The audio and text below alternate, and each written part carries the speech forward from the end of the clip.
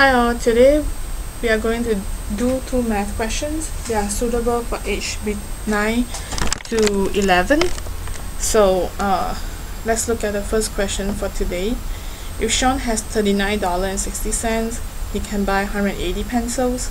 However, with the money he actually has, he can only buy 50 pencils.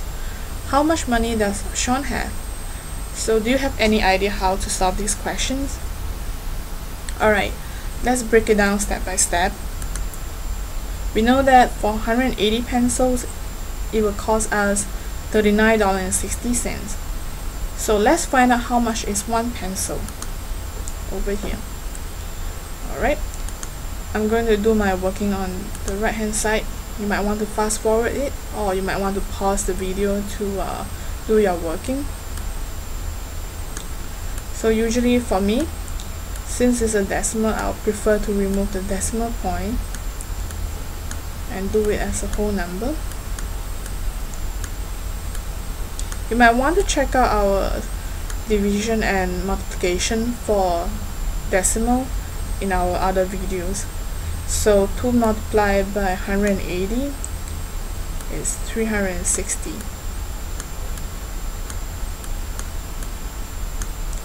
So 3 minus 3, 0, 9 minus 6, 3, 6 minus 0, 6. Let's bring down the 0. Okay, so we'll need another 2 multiplied by 180, which would give us 360. So it's 22. Since we have brought forward 2 decimal point, we will have to bring backwards 2 decimal point. Therefore, 39.60 divided by 180 gives us 0.22, which is also, in this question, it will be 22 cents. So 1 pencil is 22 cents. Now, we got to find out how much is 50 pencils, which is also how much money Sean has. Okay, so 50 multiplied by 0.22. Okay, like earlier, instead of 0.22, I'll use 22. 2 multiplied by 0 equals to 0. 2 multiplied by 5 equals to 10.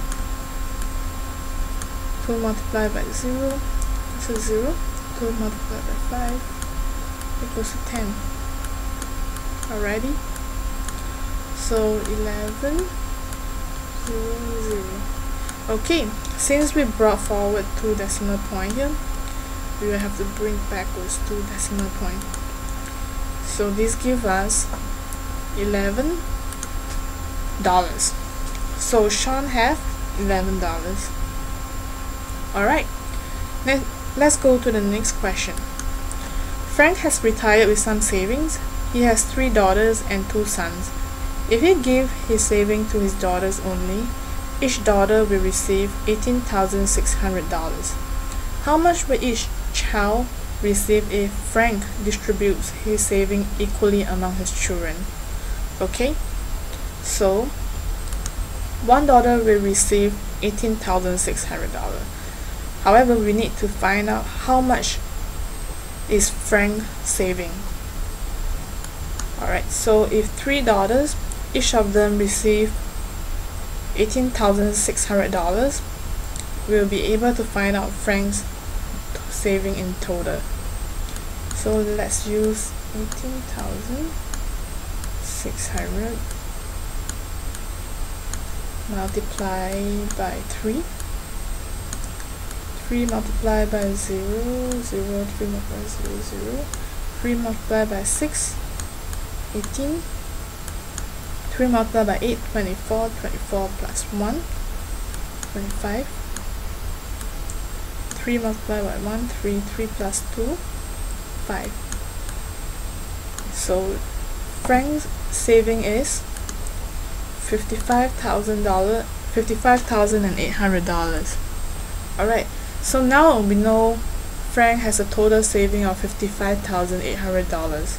we'll need to find out how much would each of his child receive if he decided to distribute them equally. So Frank have 5 children, so we'll need to use $55,800 divided by 5. Okay, 55,800 divided by 5. So 1 multiplied by 5, 5, 0. 1 multiplied by 5 gives us another 5. Let's bring down the 8. 1 multiplied by 5 gives us 5 again. 8 minus 5, 3. And let's bring down the 0 here. So what multiplied by 5 gives us 30. 6 multiplied by 5 gives us 30. And we're left with one more 0 at the back. So 0 multiplied by 5 gives us 0. Alright. So each child will receive $11,160 if Frank were to distribute his saving equally among his children. Okay, that's all for today, and do feel free to contact us if you have any question related to mathematics and science. We'll get back to you and probably record a video to explain the question. Thank you and have a good day.